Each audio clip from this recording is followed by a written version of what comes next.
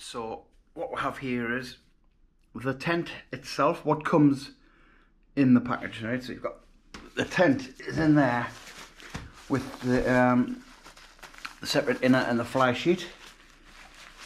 Obviously, it all came in the bag together, but I like to separate it because I don't use them pegs. So you get the two poles, two aluminium poles, seem quite well made. They seem like DAC poles, but I don't think they are. They're just aluminium, but they are quite strong. They feel a lot better than them fiberglass poles you get. And you get these, I think they're called shepherd's crook pegs. There's obvious reasons. I mean, they're alright, they're good enough. And they will hold it down. The light is out, you know, they're only 164 grams then. So the tent in the bag with the fly sheet, that's 1,653 grams, 1.6 kilos. The poles came in at 472, 470 grams for the two poles and the bag. And the other pegs were 164. So the total is 2.29 kilos. So it's about the same weight as a SOULO, to be fair. I use my own pegs, like I say, which I think they're a little bit heavier, the ones I've got, the Alpkit spikes. But that's what's in the bag, that's what you get in the bag.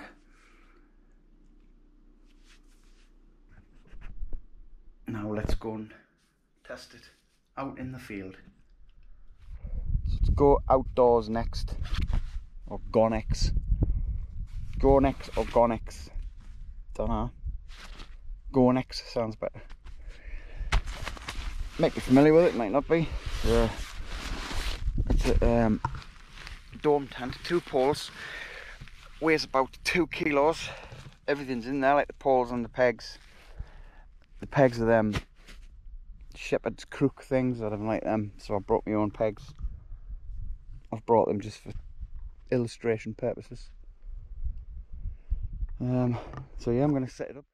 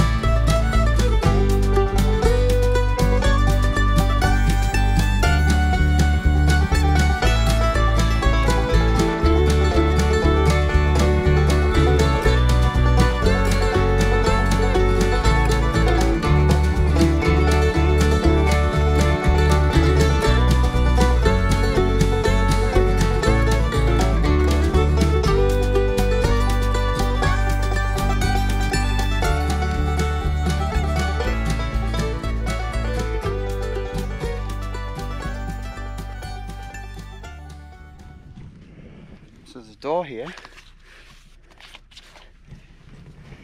There's guy lines here that just put it underneath there. A little clip. Just put it under that. Pull that. Another one here. Just guide them up. Get it nice and tight.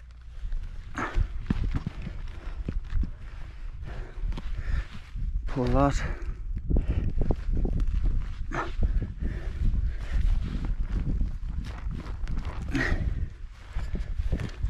Another peg.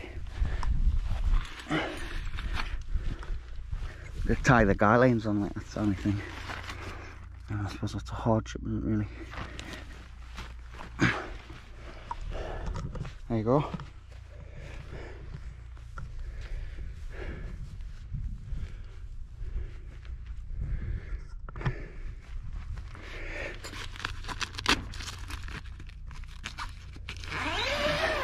Nice zip.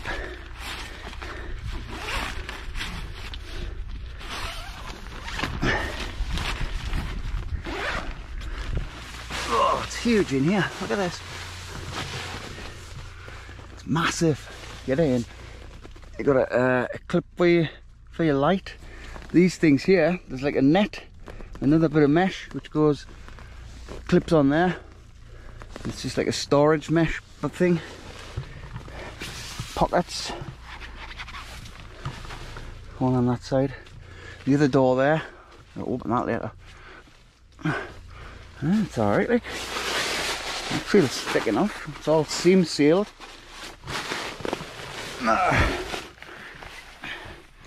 feels alright, that. Right, the thing is, you can do with this is unhook that and roll that back as well. I'll do it. Right there, I'll do it.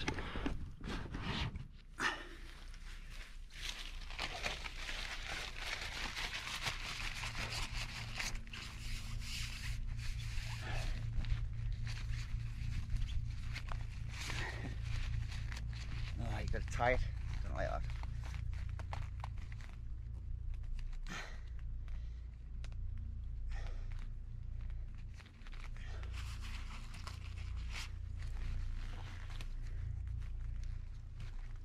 You tie it there. That's alright.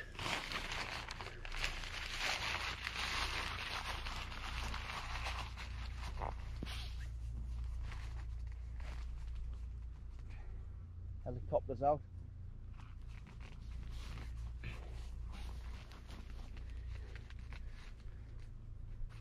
There you go. You can have it right open like that. That's nice, isn't it? Put that down. Just sit there. Same on the other side. So you have the other side open, and then you can have all that air flowing through. We'll see what it's like for condensation, like. That's it though. I'm inside with all the flies, like. That's my view out the tent. I like it. I'm going to open this door as well, get a bit of air coming through. But this is the mesh net. But there's a tag missing off there. I can't hook it up. The tag's missing. That's a 0 mark. That's points off that, like. Because I could imagine that'd be quite handy, wouldn't it? Just put your light or your lantern in there or whatever. Just stick anything up there. But without the tag, it's pretty much useless. Never mind. Can't win everything. Right, so I worked out that these are the guy now points. So it's a 2-minute job. It's just a hitch knot in there, and you've got tie backs on. So you tie the doors back. Both doors open now. Lots of air coming through. These are the pegs you get. They're quite light. I mean, they're all right. These pegs. They're light enough, but no, I just like using my alt kit spikes. I prefer my spikes. It's just my preference. Little bag.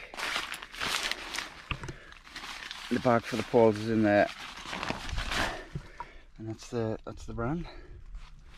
So all in all, it feels quite good. This this fly sheet material is like a, what you would get on a double D top. I'm presuming it's waterproof. I don't know what the hydrostatic head is, it didn't say. Let's just hope I don't have to find out the hard way. I don't know what the ground sheet is either. I'll have to find out, and I'll put them in the description. I can find out the details like that. Just look in the description. But I like that feature of tie the doors back. I like that's mint, that. This is really airy coming through there. It's lovely. And with the guy lines on and tied out, staked out, it's solid, like. Feels very sturdy.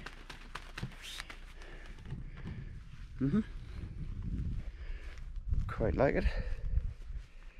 It's, I'm a tent freak, you know, so I'm gonna like any tent really. But it's quite nice. I'm loving the 2 doors. Stiker, 2-door stiker. Same thing. There's no vestibule, there's no porch. I suppose if you close them, it was pulled out, wasn't it? So there will be a little cooking area there at the front. I'll show that later when I close the doors up. So I'm sitting up in the tent and I've got stacks of headroom. I'm 5'11" and a bit. And I'm sitting on the mat here as well. Sitting on the mat. The mat for scale. It's enough for 2 people in here, definitely 2 man. The zips are a bit see-through. Oh, I don't know if that's meant to be like that. Stitching seems alright. Yeah, but look at all that space. Oh, that's my foot. It's a shame about that mesh thing. That would have been quite handy, that. It was a good idea, that. Not worry. The zips have got, they haven't got pullers, they've got the,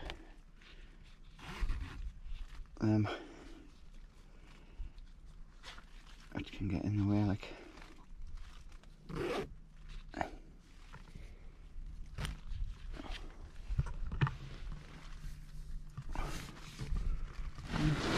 Seems quite well made, well put together. I mean, everything's easy to do. A lot of it, I like it, but not to worry. I don't think that's a major thing. It's quite high, the bathtub, and then it goes to the fabric and then the mesh. Well, as you can see, I've shut this. We've got this blocking the wind out. And that's keeping the beasts out, albeit they're coming in the other door, but you know, it's nice and airy. So the 2 of them are closed, you've still got a lot of airflow coming through there. And I think there's ties there. You can maybe tie them around the poles. I didn't, nah, I wouldn't have thought that. What would be the point of that? They're all clipped on. May just be for added security, tie them on. I didn't like, you know, I thought that was to tie the door back. Yeah, it's big, definitely 2 man. It's long enough. I'm sitting right at the top now, and there's the feet are at the bottom. There's about another foot after my feet, another foot after my feet. That sounds wrong, but you know what I mean. I've got my backpack in here as well. Plenty of room, like loads of space for 1. And definitely enough for 2. Another person gets their own door. Yep. So that's the inner, the size of it. Right. So it's quite windy, and that's just holding firm. Good in the wind. Absolutely solid. It's a little bit noisy, but that's nothing. You can live with that as long as it's not going anywhere. I'd say the wind was about 15 mile an hour, 20 mile an hour gusts, and it's just taking it. So it's a good design for that. The only test I haven't done is the rain test. I don't know how waterproof it is. It's got to be waterproof, isn't it? It's got to be. Yeah, it's quite impressive. Like, loads of space inside. It was nice getting all my stuff sorted, packed up inside there. It was a lot better, a lot easier. Right, I'm going to knock it down because I'm freezing. So, after all that, after that one camp only mate, to sum up, would I recommend this tent?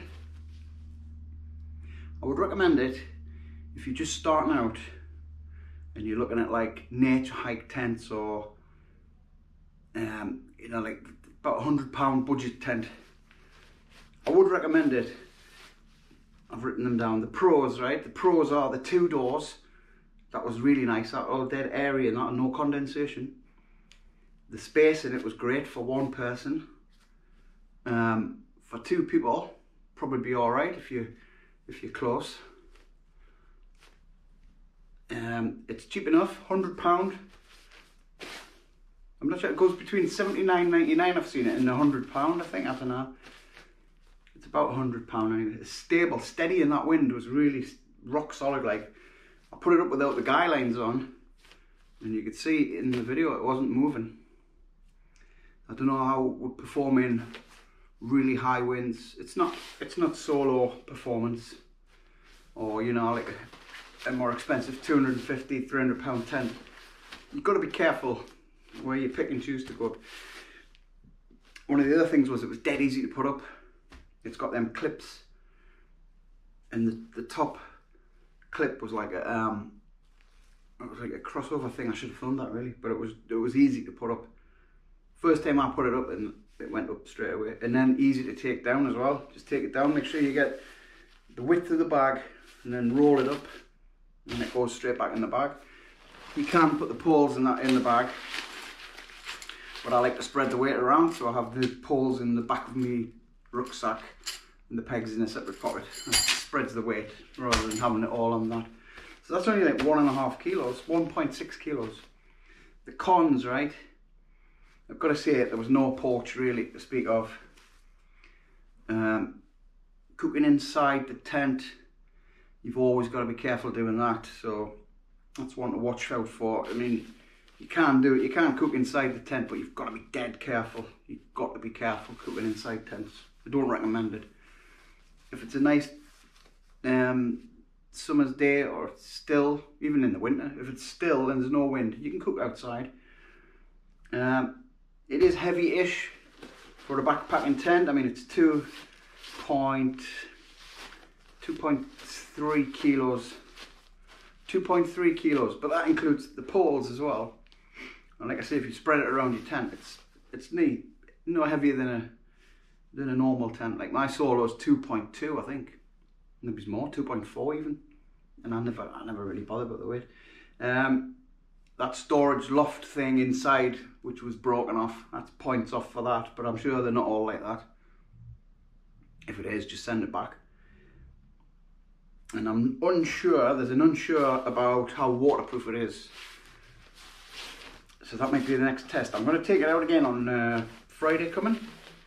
And if it rains, it rains. I'll get back about that. But I can't mention the waterproofness. I think the hydrostatic head's 2,000.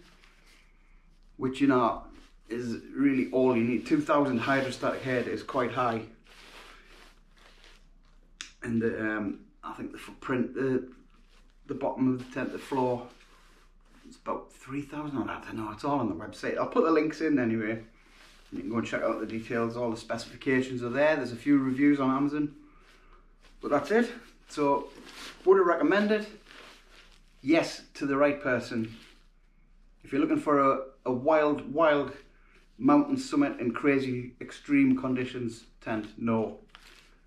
But if you're looking for just mild, get yourself into wild camping, then yeah, it's good. I like the space in it, right? So that's it, that's my review. I mean, put your comments in, any questions or out like that. Follow the links. I don't get commission. If you do buy one, I don't get any commission. I just, you know, I'm just doing this as like a sideline. But yeah, it's not bad. It's light as anything, you know. 1.6 kilos. That's the tent. That's the inner and the fly sheet. Right.